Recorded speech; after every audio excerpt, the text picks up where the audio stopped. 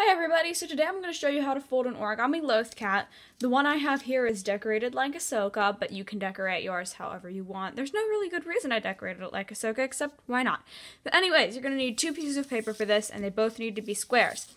So the first thing you do for this Loth-Cat is you need to fold the paper into a triangle. Doesn't have to be a perfect triangle or anything, just a triangle. Okay. Now what you do is you fold one side out, like that.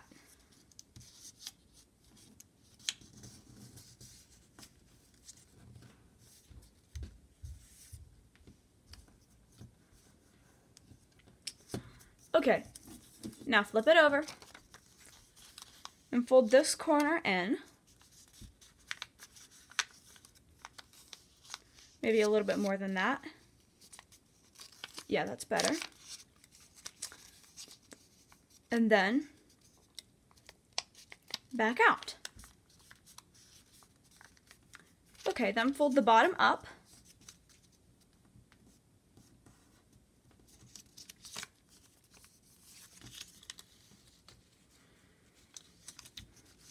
Okay. So just like this. This Loth-Cat is super easy. And there you go. Now you have the bottom half done. And the cool thing about this tail is it's kind of posable. So you could make the Loth-Cat's tail be going around like that. Or I guess going up.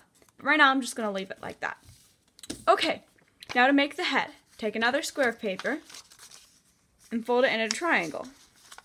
Again. Hang on. There, that's better. Okay. Now, fold one side in like this,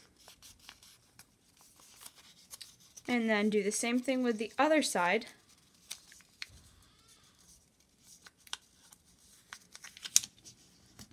Like this. If you haven't guessed, this is the body of the Loth-Cat, and this is the head. And the head looks a little bit weird right now, but it'll get better. Okay. Now fold the bottom up.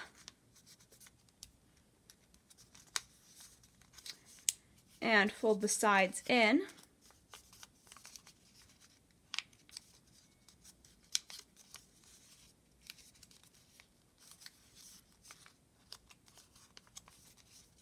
Maybe try to get the sides a little bit more straight.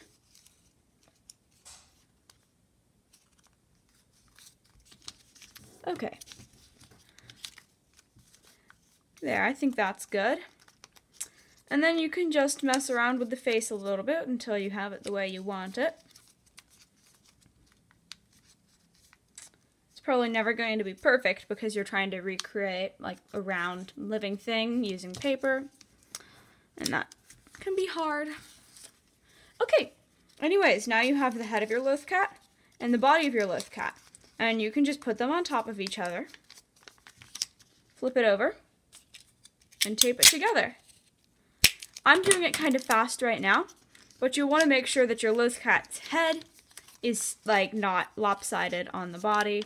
So that's what I'm doing right now. I'm just flipping it over and checking to make sure it's straight, and then taping it down.